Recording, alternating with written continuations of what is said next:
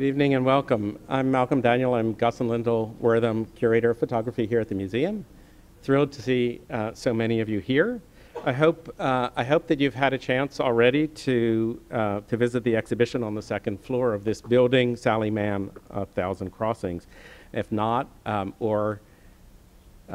if, as I hope, you feel compelled to have a second or third or fourth look at the show, it continues on view until May 27th. It's a great pleasure to welcome Sarah Greenough. Sarah is Senior Curator and Head of the Department of Photographs at the National Gallery of Art in Washington. She joined the gallery in 1978 as a Samuel Kress Fellow, and she never left. And so in 1990, she became the founding curator of the Department of Photographs, and she's built a world-class collection at the gallery that spans the medium's history from its earliest days to the present.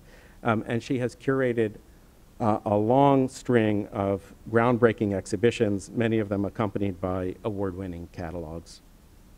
Her exhibitions and publications range from 19th century British photography to American snapshots to the work of major artists that include Irving Penn and Gary Winogrand, Robert Frank, André Kertész, and others.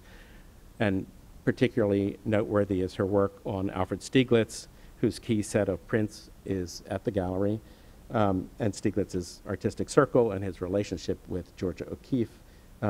Those publications are all essential references in our field.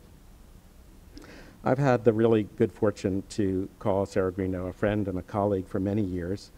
We've collaborated on a number of exhibitions. And so when Sarah contacted me to say that she and Sarah Kennel were thinking about organizing a Sally Mann exhibition and to ask whether Houston might be interested in being part of the tour, I jumped at the chance. Because, of course, I knew the quality of Sally Mann's work, but I also knew that the two Sarahs and the National Gallery would produce a really smart and meaningful exhibition and a really beautiful catalog, which I recommend to you, available in the MFAH shop, of course. Tonight, Sarah will speak about Mann's photography and its relationship to her deep interest in literature and also to her own brilliant and poetic writing. So please join me in welcoming Sarah Greenough.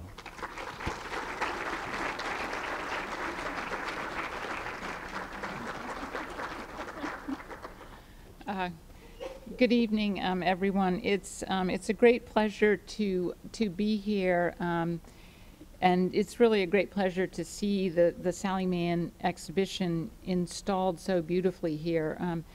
I've often remarked that organizing an exhibition is a little bit like raising a child. You hope you instill the right values in it, but once they go out on the road, you really don't know who or what they are going to encounter. And the show looks really, really fabulous here. So it's an immense pleasure. I want to talk tonight, as Malcolm said, about Sally's relationship between her visual images, her photographs, and also her interest in writing. But begin with a little prelude. In September of 1979, the Edwin Houck Gallery in New York opened an exhibition of photographs by Sally Mann that was titled Motherland, Recent Landscapes of Georgia and Virginia. The show included two groups of pictures, all made in the last 4 years, and each group seemingly quite different from the other. Those made in Virginia are of the rolling hills, rivers, and vine-encrusted forests near Mann's family home in Lexington, Virginia. And they are dark and dense pictures that shimmer with an almost palpable moisture-laden atmosphere, and they also exude this deep sense of familiarity, as if they're the result of years of looking and thinking about the landscape. Those made in Georgia are largely of nondescript buildings and empty fields and seem as if the photographer had encountered an entirely foreign land. Bright and even blasted in appearance, they adhere to few traditional notions of beauty and instead display an evidence of damage to the negative's emulsion. Whereas the pictures in Virginia are redolent of personal connections, those made in Georgia seem to allude to a larger national history of war, death, suffering, and injustice. These bold but disparate photographs really succinctly express, I think, the transitional nature of man's art at the time. With no people in sight, they're also a significant departure for the artist who for the past several years had been embroiled in controversy around her earlier body of work, Immediate Family. Made between 1984 and 1991, the photographs in Immediate Family depict her 3 young children, Emmett, obviously in the middle, Virginia, the youngest, and Jessie, occasionally nude and sometimes accompanied by her husband, Larry, at the family's remote summer cabin on the Maury River in Virginia. Fully exploiting photography's descriptive capabilities, the lush pictures show the traditional pastime of childhood: swimming, dressing up, reading the funnies, vamping for the camera, as well as the minor incidents of everyday life: nosebleeds, bug bites, cuts and scrapes. Yet, with their seductive undertones and occasionally provocative images, they're also startling, psychologically charged, and infused with a darker undercurrent or undercurrents, latent sexuality, injury, and even death. The publication of Immediate Family in 1992 swept man up into the culture wars of the 1990s and the national debate about child pornography, motherhood, and government support of the arts, and censorship that tore through an increasingly polarized societies.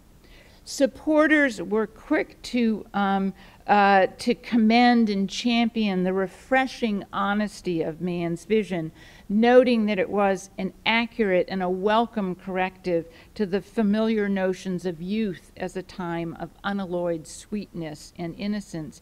And they praised Immediate Family as one of the great photography books of our time, a singularly powerful evocation of childhood.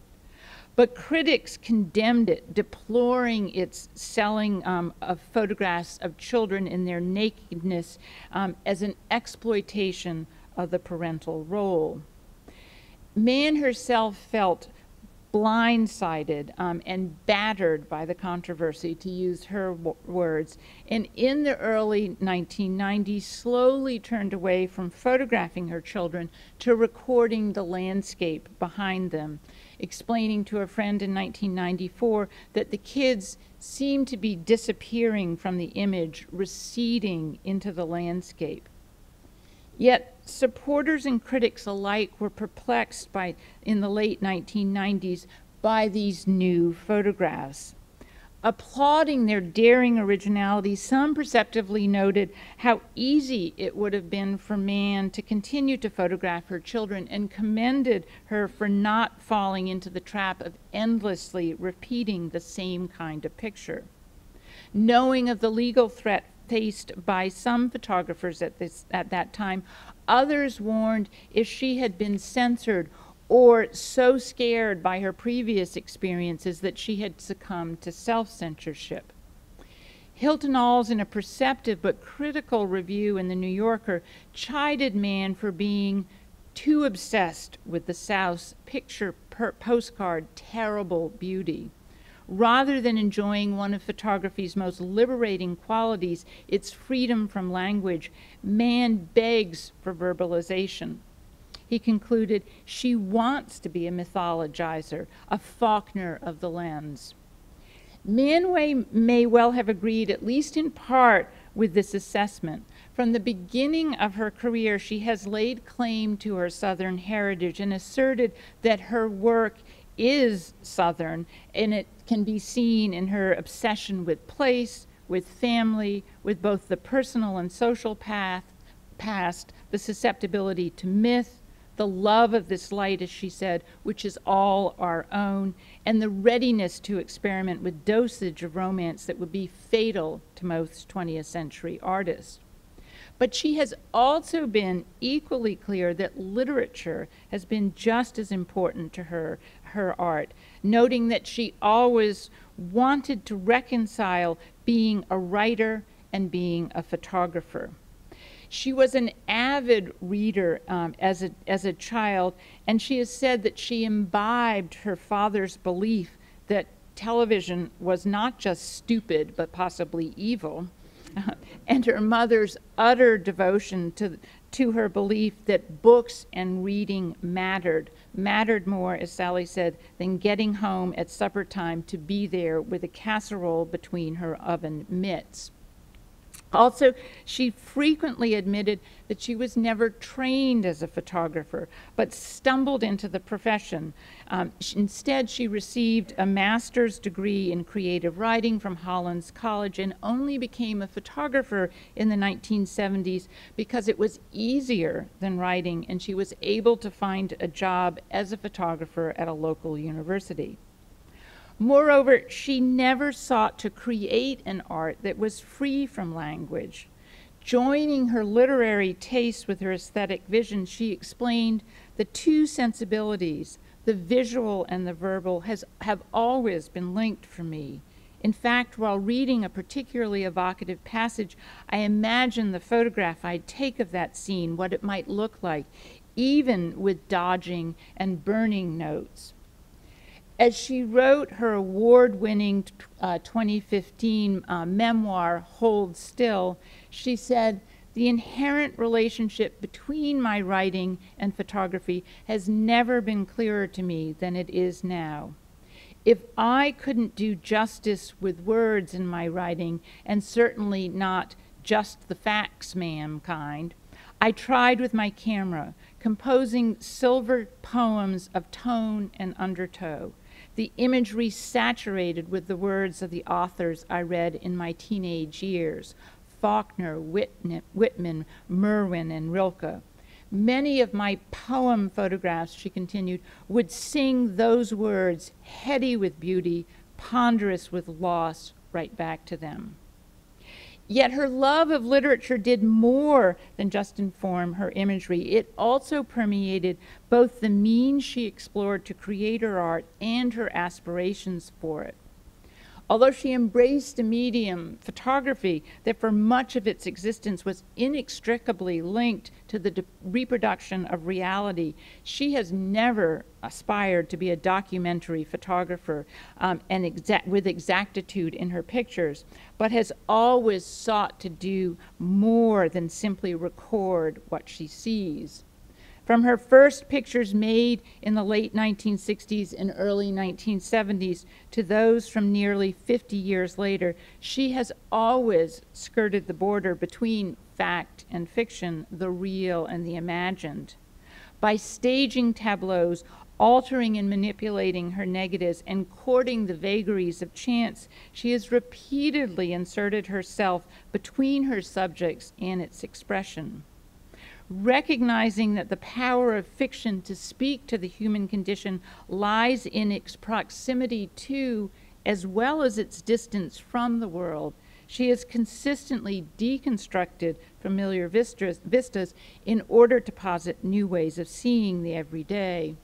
With her deep understanding of the power of narrative and metaphor, she has recognized how her pictures can take on the psychological intensity and moral ambiguity of a short story, the nuanced complexity and immersive emotional sweep of a novel, and the lyric resonance and exalted cultural significance of an epic verse. In the rest of my time this evening, I'd like to show how this has been Sally Mann's aim, to construct silver poems of tone and undertow, elegies to both the fraught heritage of her southern homeland, its history, identity, race, and religion, and the overarching themes of existence, the bonds of family, memory, desire, and death. Sally Mann began to photograph in 1969 while she was a senior in high school. Although she studied literature and creative writing in college and graduate school, she also continued to explore photography by attending several workshops around the country, including one taught by Ansel Adams. Adams' impact on Sally Mann's early landscape photographs made around her home in Lexington is obvious, but the difference between their work is telling too. Even though she started with these pictures made in the early 70s to use a larger view camera than you saw in that picture of her before, a 5x7-inch view camera as advocated by Ansel Adams, her pictures are softer and more suggestive than those by the older photographer, more concerned with an Eastern and specifically Southern quality of light, more focused on the fragile nature of the vistas in front of her camera, and more suggestive of the human presence within the landscape. Mann's life and art changed profoundly and permanently in the late 1970s and early 1980s when she and her husband had 3 children in quick succession, Emmett, Jesse, and Virginia.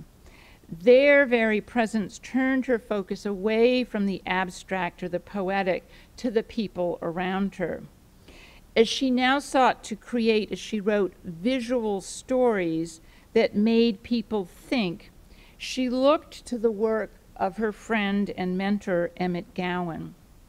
Gowan was born in nearby Danville, Virginia, and he had made quietly insightful, poetic pictures throughout the 1960s and 70s of his wife and her extended family in Danville, often employing fecund symbols and often using an 8x10-inch view camera with a lens that was too small for it, so that created this vignetting around the picture.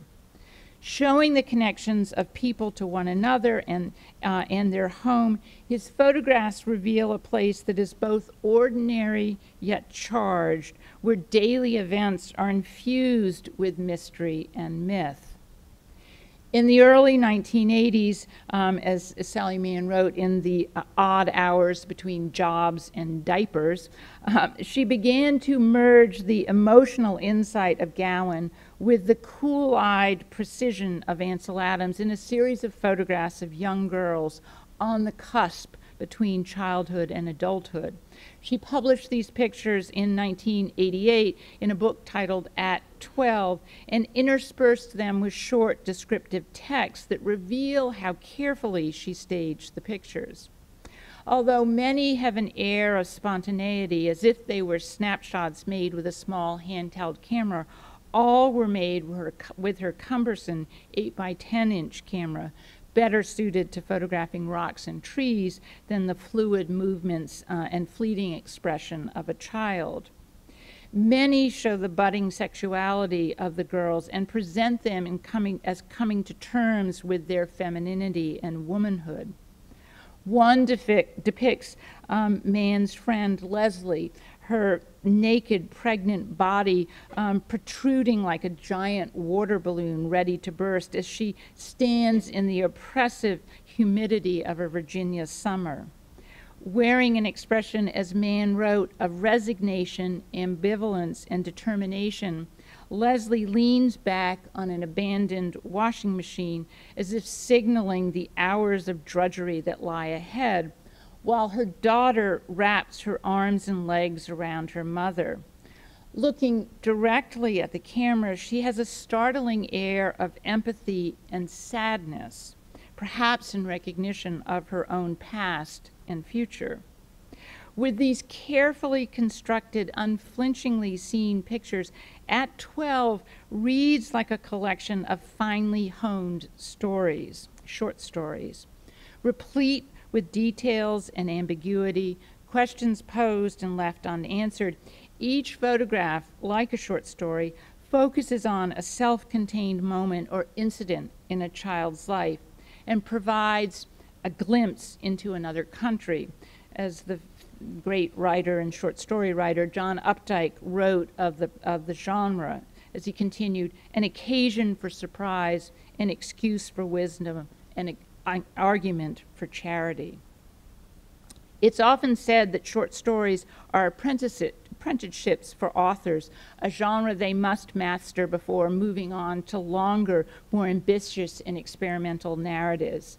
Mann made that leap in 1984 when she began to photograph her children and constructed a grand narrative titled Immediate Family that was as ambitious and accomplished as it was controversial. The story it tells is a layered one, though fundamentally it is about a specific place. The family's 400-acre farm nestled in a horseshoe bend on the Maury River outside of Lexington.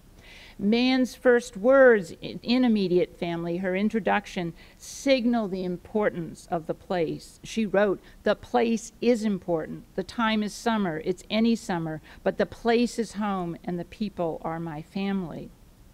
The story is also about the Edenic life the family enjoyed there, the long days spent swimming, playing, and being together with no electricity, imagine that, this day and age, no running water, and far removed from the intrusions of late 20th century life.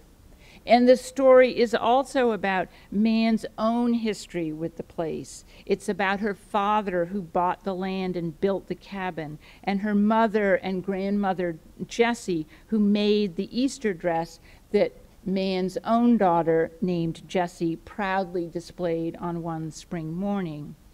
And it is about the oppressive heat of the place, but with its refulgent light and its pristine, timeless natural beauty.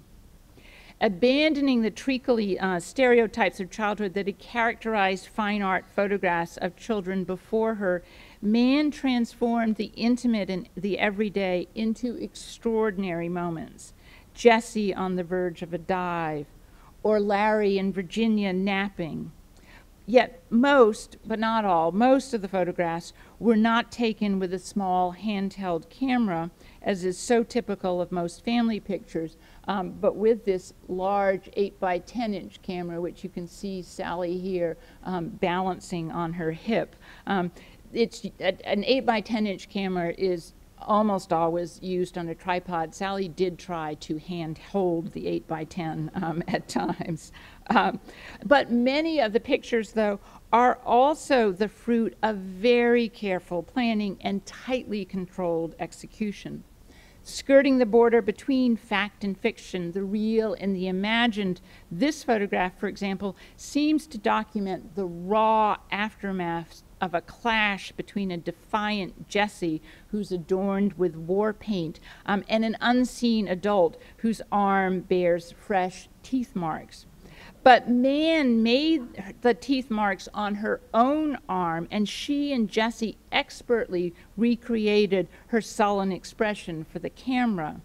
Through this artifice, the picture convincingly expresses the fundamental childhood struggle between the need for independence and the desire for connection. Mann conceived of some of the photographs, but others were suggested by the children. As she explained, "Sometimes I have an idea, usually based on something I have seen them do. When it's convenient, I'll arrange the scene and the kids will work back into it. The final image, more often than not, is significantly affected by the children's interpretations or contributions.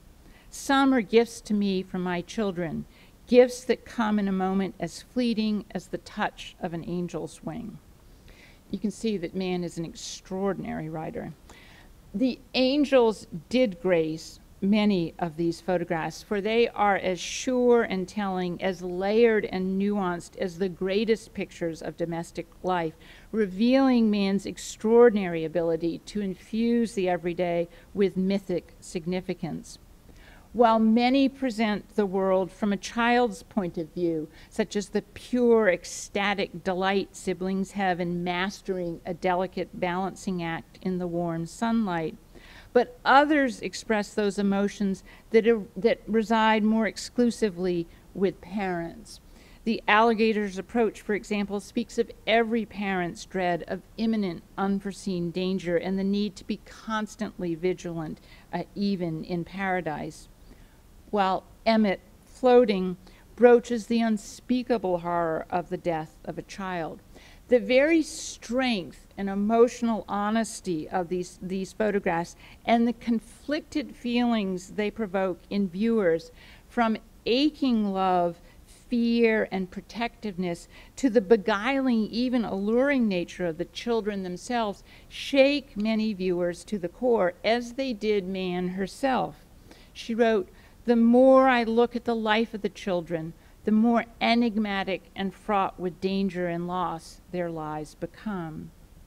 Yet it is without question Mann's inclusion of nude photographs of her children that has elicited the most discussion. She was hardly the first fine art photographer to do this. From Julia Margaret Cameron to Edward Weston and Emmett Gowan, there is a rich tradition of photographers depicting nude children and more broadly of the subject of childhood. Yet few photographers before or since Mann have made such a nuanced, multifaceted portrait of childhood.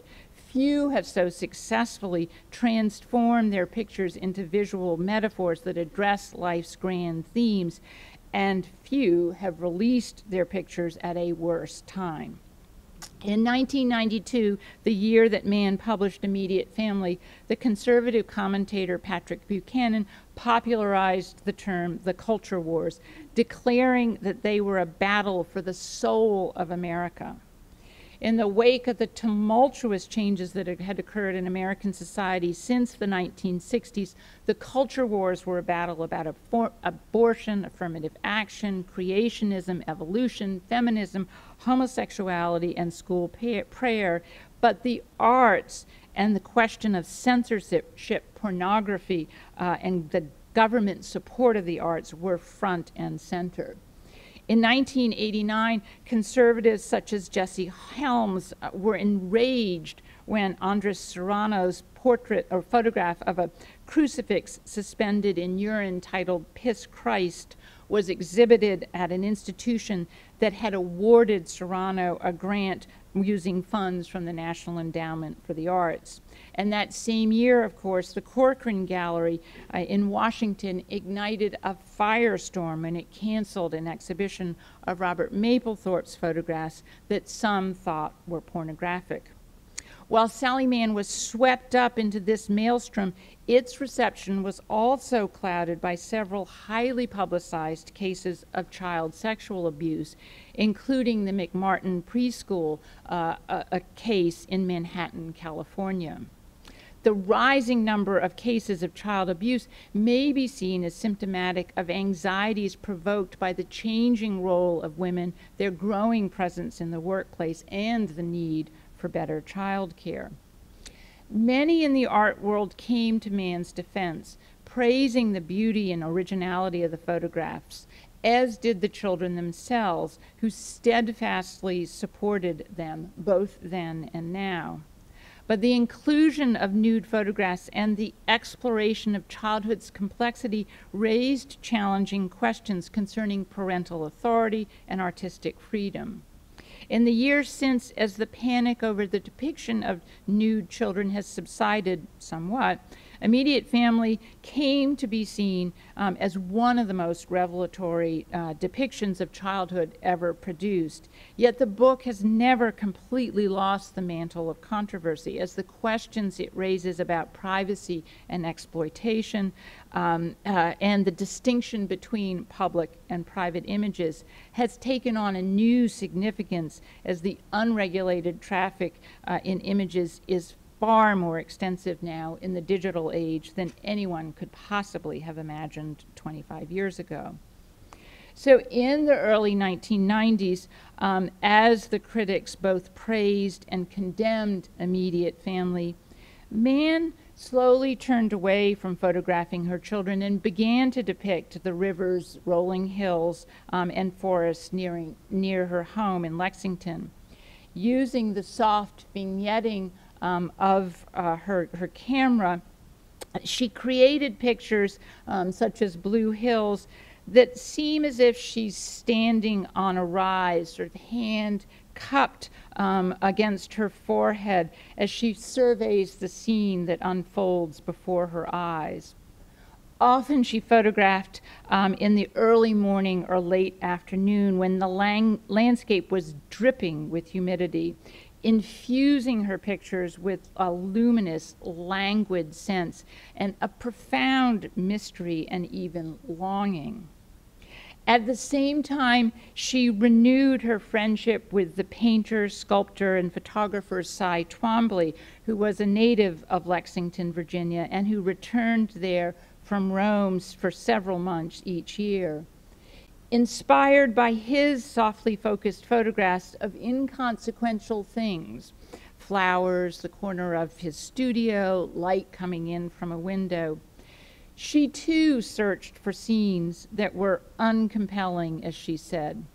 She discovered that views such as this one could be surprisingly seductive and noted, "These are the places and things most of us drive by unseeing, scenes of southern dejection we'd contemplate only if our car broke down and left us by the verdant roadside." Seeking to capture what she called the radical light of the South, she also looked back to the work of the 19th century Lexington, Virginia photographer Michael Miley, whose pictures of the Virginia countryside revealed to her new ways to articulate light, form, and space, and showed her the potential of a less than perfect negative. Although her early family pictures had required a technique that she said had to be so precise to out-Ansel the most meticulous Adams, great description, she now boldly experimented using her 8x10-inch camera and faulty lenses and high-contrast ortho film.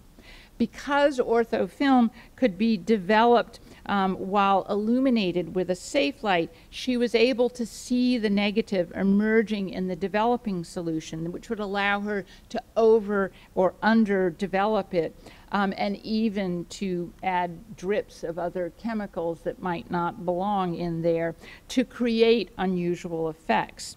So to sort of intensify the sense of a scene that's sort of emerging before our eyes. Later in the 1990s, when Mann ventured to Georgia, Alabama, Louisiana, and Mississippi, she absorbed the region's poverty and inequality, as well as the sense of oppression, pain, loss, decay, and even death that seemed to permeate the very air. The Deep South, she wrote, was haunted by the souls of the millions of African Americans who built that part of the country with their hands and with the sweat and blood of their backs. Seeking to explore this idea that the land could be a container for memory, she sought, as she also wrote, to get the earth to give up its ghosts. She lingered in particular near Money, Mississippi, the town where 14-year-old Emmett Till, an African American from Chicago, was kidnapped and murdered in 1955 after he was wrongfully accused of flirting with a white woman. Like so many others, Mann had been haunted by the accounts of his death that she'd heard since her childhood and had named her firstborn son, her only son, Emmett, in honor of him. On this trip, she retraced Till's route on the evening of his death, creating several photographs in homage to him. This one, the bridge on the Tallahassee, depicts the bridge that many people thought was where Till's naked and mutilated body was thrown into the river, weighted down by the heavy fan from a cotton gin. Showing a picturesque bridge nestled in the background and spanning a placid river, it's the kind of scene that might adorn the walls of the local Chamber of Commerce. Yet in the foreground, this skeletal branch reaches in from the left like the scrawny-fingered hand of death, and just below it there's a seemingly casual drip on the negative that evokes a sense of a teardrop moving through the emulsion. At once ordinary but charged, beautiful but horrific, the image embodies the very paradox of the South itself. Guided by a friend, Mann then trekked through the dense underbrush to the site where they believed Till's body was pulled from the Tallahatchie. When she got there, she wrote that she was disappointed by the humdrum, backwashy scene before her. She wrote, "How could a place so weighted with historical pain appear so ordinary?" Positioning her camera directly in front of a gash in the earth, she focused on that open sort of wound-like form to depict a place that seemed as barren and as devoid of humanity in 1998 as it had been in 1955. But she also shot into the sun, allowing it to fill the heinous scene with light, perhaps mindful of Martin Luther King's admonition, "Darkness cannot drive out darkness, only light can do that. Hate cannot drive out hate, only love can do that." Mann further explored the violent histories that lay beneath the alluring beauty of the Southern landscape in a series of photographs of Civil War battlefields made between 2000 and 2003. As she reflected on the history of her native land, she asked, "Does the earth remember? Do these fields upon which unspeakable carnage occurred, where unknowable numbers of bodies are buried, bear witness to in some way? Is there a numinous sense of death in these now placid battlefields, these places of stilled time?" As she sought to answer this question, she made a series of photographs in what she called the scrubby orphan corners of the battlefields at Antietam, Fredericksburg, and Manassas, and several others that were in a stone's throw of her home in Lexington. And she came to believe that the only way to convey the latent energy that lingers in a site charged with historical suffering was not through fact, but fiction. Although she made her photographs during the bright light of the day, under the hot sun, often surrounded by busloads of tourists, her pictures present no evidence of the present or even the ordinary. Instead, their dark, ominous tones suggest that they were taken in the twilight hours or during conflagrations so horrendous that the light of the sun was all but obliterated. She positioned her camera close to the ground, tilted it to capture a high horizon line, and selectively focused on one spot in the composition, a picket fence, as you see here in the Battle of Antietam, or a stand of corn, as you see here in cornfields from Antietam. These devices help draw the viewer into the composition, giving them points of reference around which to decipher the scene, but they also suggest the things a soldier might have seen before closing his eyes for the last time. She also fully exploited the potential of her technique to impart meaning to the scene. Like many Civil War photographers themselves, she began to use the 19th century wet collodion process to create her negatives. It required, and here you see Sally coating a glass plate with collodion in her darkroom. And it requires the photographer to coat the plate with collodion, which is like a syrupy, sticky substance, then dip it into a solution of silver salts, which combine with the collodion to make it light sensitive. The plate then must be loaded into the camera, exposed and developed all before the collodion has a chance to dry. But unlike her 19th century predecessors who sought to create pristine negatives, Mann readily embraced the flaws in hers, the scratches, the pits, the peeling emulsions, the riptides of collodion that she got from coating it unevenly. because she felt that this casual handling of the collodion added metaphorical resonance to her pictures. Striving to conjure the immensity of the bloody, tragic conflict, she cultivated what she called the angel of uncertainty, praying with each exposure, as she said, "Please don't let me screw it up, but still, if I do, screw it up enough to make it interesting." Digging sort of deeply into the expressive power of her technique, she sought not only what was seen, but what was invisible and felt, those intangible, ineffable traces of emotion and experience that linger in the land. She used, as I said, these riptides of collodion to create a sense of an inferno tearing through the sky at Fredericksburg, rendering heaven and earth, but also expressing the pain that seemed to be forever exuding from these tormented places. In some, bullets seem to fly through the air, while in others, shrapnel rains down as if the conflict still reigned.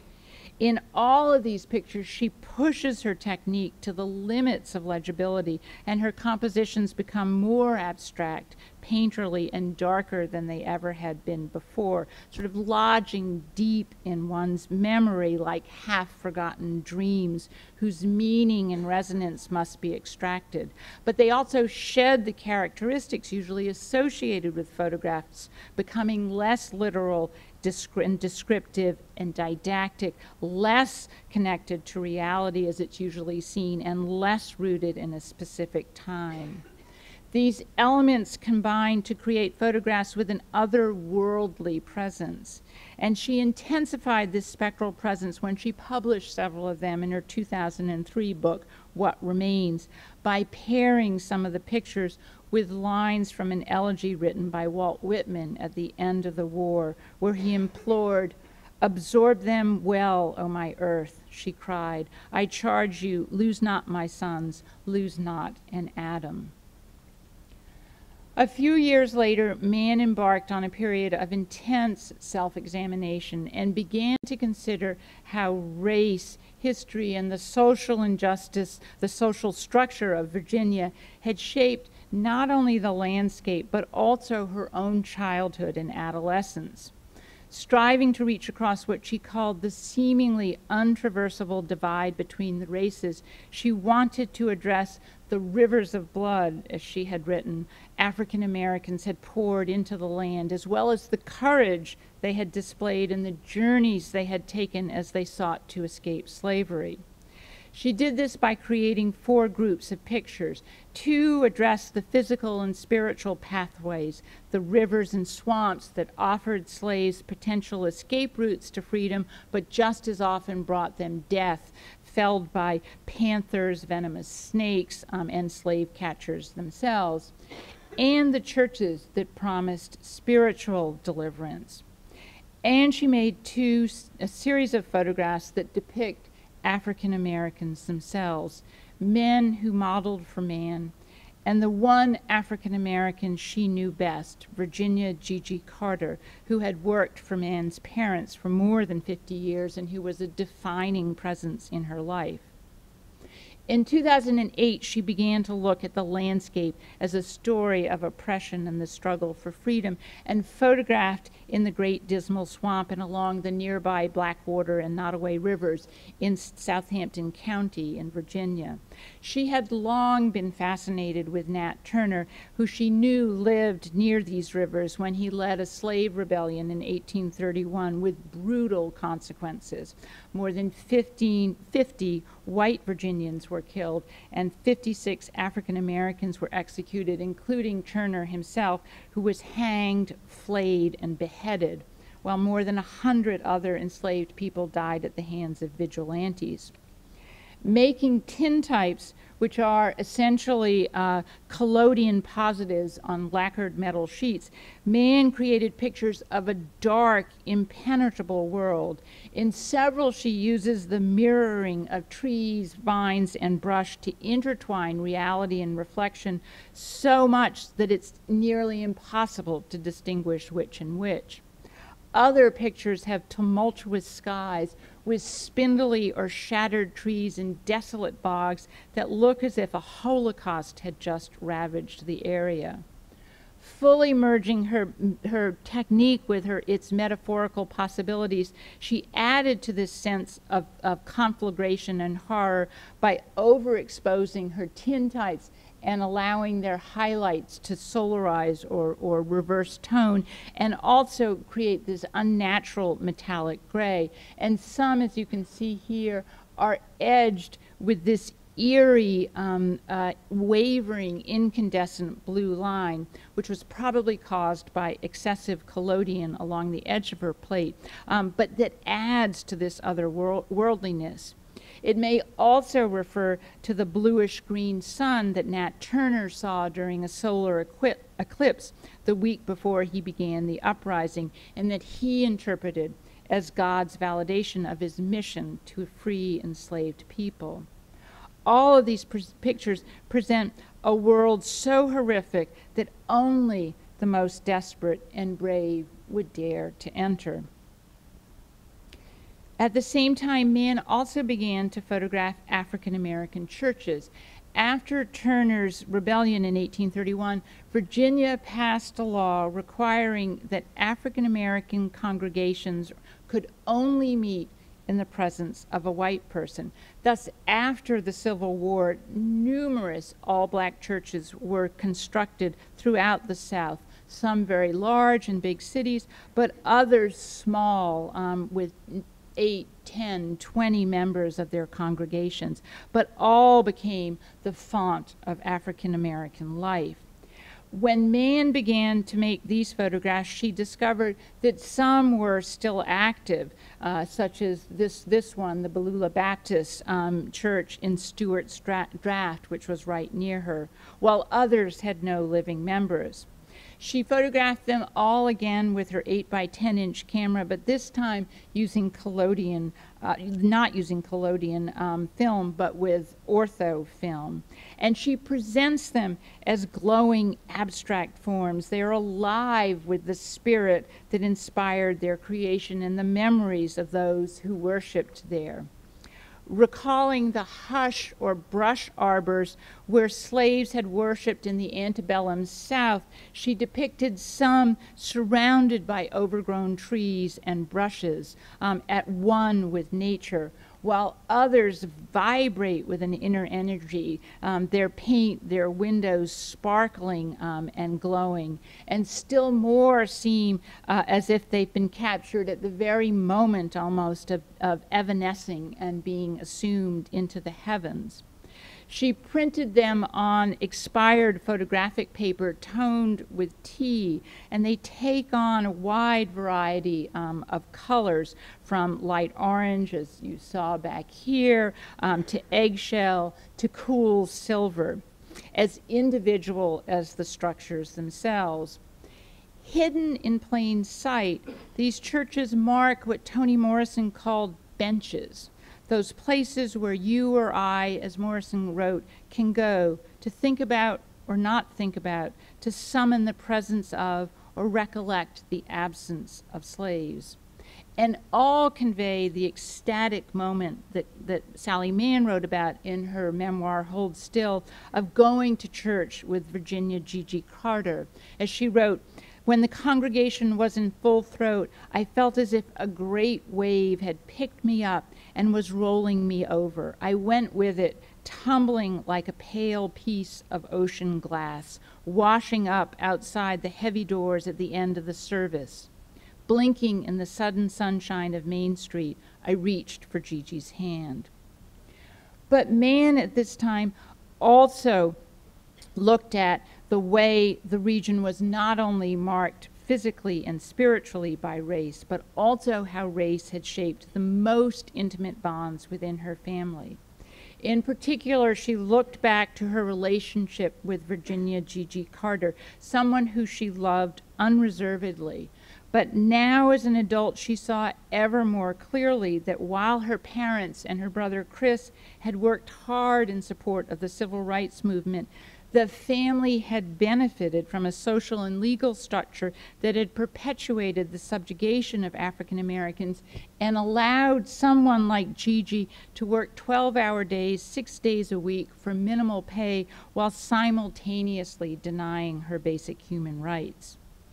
Wrestling with her own complicity, as she wrote, "For all that I had not seen, had not known, had not asked," she insisted that she and her family did not take Gigi for granted. She wrote, "We knew even then that her love was the real stuff that held our family together." But nevertheless, she was haunted by, as she said, the stunningly unexamined way they had conducted their lives. She continued, "What were any of us thinking? Why did we never ask the questions? That's the mystery of it, our blindness and our silence." Seeking to more fully understand this woman who had been a defining presence in her life, Mann reached out to Gigi's children and grandchildren to learn their own memories of what Sally called the best mother a child could want. Gigi was the granddaughter of a former slave and the daughter of a woman who was most likely raped by a white man. And Gigi had died in 1994 at age 100.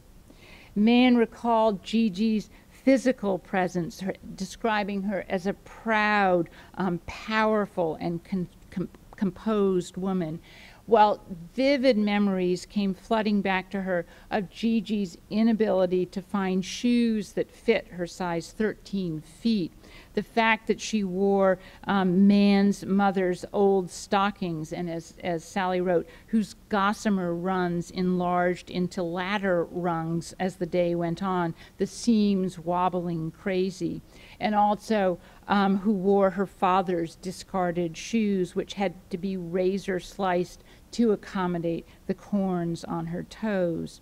These pictures took on new meaning and poignancy as Mann, now in her 60s, more fully understood the toll that life takes on the body and spirit. And she also looked back to a series of photographs that she had taken of Gigi and her own daughter, Virginia, whom she had named after Gigi, in the late 1980s and early 1990s. This one depicts Virginia asleep on Gigi's lap, both in a deep sleep. Merging age and youth, past and present, Mann wove the picture together through the depiction of the long tendrils of Gigi's hair and both of their upraised arms, which seemed to suggest as if both of them were in their sleep singing hallelujah. But Mann also looked to the lessons Gigi had taught her about her own conflict within the harsh realities of race relations of the South in the 1950s and 60s, and now saw them too in a new light. She recalled one incident in particular when, as a newly minted driver, when she was a teenager, she had nonchalantly picked up a young black man outside of Lexington and driven him into town. When she got home, she casually told Gigi about this, and as she wrote in Hold Still, "I went on and Gigi was listening, but then she was turning her body toward me with an ominous heaviness, as if a Henry Moore sculpture were being rotated 180 degrees. She had biscuit dough stuck to her hands, but above those hands was that wide face, shiny with sweat and, was it anger? Anger at me? No, perhaps it was fear, but there was also anger, and it was taking over her features in a way I had never seen before. With her hands in the air, the way a surgeon holds them to push the paddle faucets when he is prepped for action, she pushed me against the wall with her flowery forearms, and in a voice I'd never heard, low and afraid, she said, 'Don't you ever pick up a colored boy again, no matter what, no matter who. You hear me?' Although initially, as Mann admitted in her memoir, she was so self-centered, as she wrote, that she thought Gigi's concerns were only for her.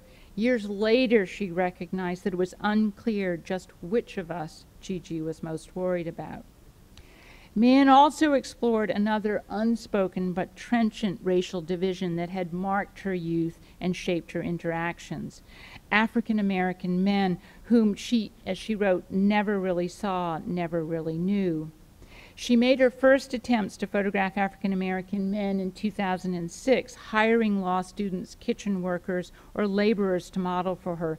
But the project really gained steam in 2009 when she saw the choreographer Bill T. Jones's production of Fondly Do We Hope, Fervently Do We Pray, which was a groundbreaking work that reflected on the legacy of Abraham Lincoln. Mann in particular was struck by how Jones celebrated the power and beauty of the African American male body, even as he lamented and condemned the histories of racism and slavery that have subjected it to so much stereotype and projection. Inspired by this idea, Mann sought to make pictures that simultaneously acknowledge this divide and invite connection, opening a doorway, as she said, that leads from an immutable past to a future that Gigi and I would never have imagined. As she tried to reconcile her love for the South with its brutal history, she endeavored to create photographs that attended to the nuances of individual men, but are also aesthetically resonant in some universal way. She wrote, "When I worked with these men, my goal was to establish such a level of trust as to suspend, if only for that short time, our racial past." Reflecting on the histories of oppression and struggle that continue to impact the experience of many African Americans and people of color, she sought, as she wrote, to catch the ghosts and see the traces of all those who lived and died. Both beautiful yet challenging, these photographs seem to slip in and out of time, using 19th century processes to raise contemporary issues, even as they remain deliberately ambiguous. Mann titled the series as a whole, Abide With Me, weaving together the pictures of swamps, churches, Gigi, and the men like a long elegiac poem with deep passages of lament and sorrow and solace. She infused them with a sense of penitence, empathy, and faith, with a recognition of a long, complicated history and the need to construct a better future. The title draws on the various uses of the word abide. She observed that while it means to accept and remain steadfast, it's also frequently used in the negative, as in, I cannot abide you, and to suggest an inability to tolerate. But abide with me also draws on the Christian hymn of the same title, a prayer to God to remain present throughout life's trials, as well as in death. Begun at the dawn of Barack Obama's presidency, when the possibility of racial reconciling and reconciliation seemed more than a distant dream, and completed in the wake of the killings and racial unrests in Ferguson, Baltimore, Dallas, Charleston, Charlottesville, and too many other cities and towns across the country. The series Abide With Me is not only an elegy to 400 years of cruelty and intolerance, but also a very personal cry from one artist for greater understanding and compassion for a better future. At the same time, Mann was also creating the pictures in Abide With Me. She was making a series that reflect on mortality, aging, and life's fragility. In 2004, she created several haunting close-ups of the faces of her now grown children and printed them in a startlingly large 40 by 50-inch size.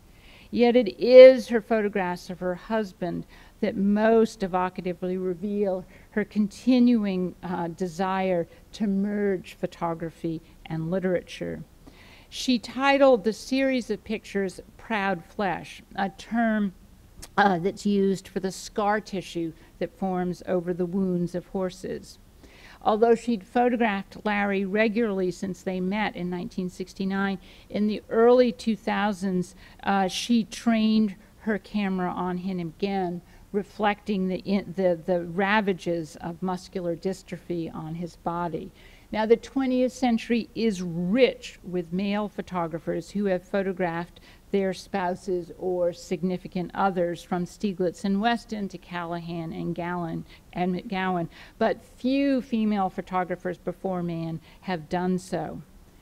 Painfully honest yet tender, the pictures are ultimately, I think, a testament to the strength of their love and to Larry's unwavering support of her art. Mann's titles speak of both that love and also a profound sense of loss, and once again reveal her desire to write with her photographs. Although throughout her career she had mainly used descriptive titles like Battlefields, Antietam, Black Sun, those that she uses for these pictures of Larry are often drawn from literary and artistic sources, seamlessly merging her imagery with the rich aphorisms of some of her favorite literary heroes, from T.S. Eliot and Ezra Pound to Eudora Welty, and Greek mythology. Mann expresses her deep love for her husband in this series of photographs.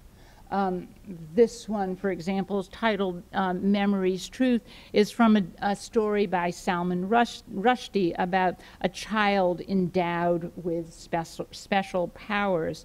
While this one, Hephaestus, in it, Sally connects Larry to Hephaestus. Hephaestus was the Greek god of metalworking, and Larry is not only a lawyer, but also a blacksmith. Now, Hephaestus was expelled from Mount Olympus, the home of the gods, because of a physical deformity. And while the cracking that she has here in her collodion negative and the molten swirls allude to the art of metalworking, you can see Larry's body sort of literally decaying before our eyes. Others, like this one, Ponder Heart, use the title of Eudora Welty's short story, which is a story about a generous man who gives away all that he has. Like others, like this one, allude to Larry's character. We end our exhibition with Mann's photograph, The Turn. Again, it shows her husband Larry, who is turning to survey a field of grass that they had lit in a controlled burn to clean out the field and prepare it for new life. With its suggestion of the cyclical nature of all life and its depiction of the man and land around which Sally Mann herself had devoted her life, it eloquently shows how she has spent more than 40 years, as she wrote, composing silver poems of tone and undertow, poem photographs that are heady with beauty and ponderous with loss. Thank you.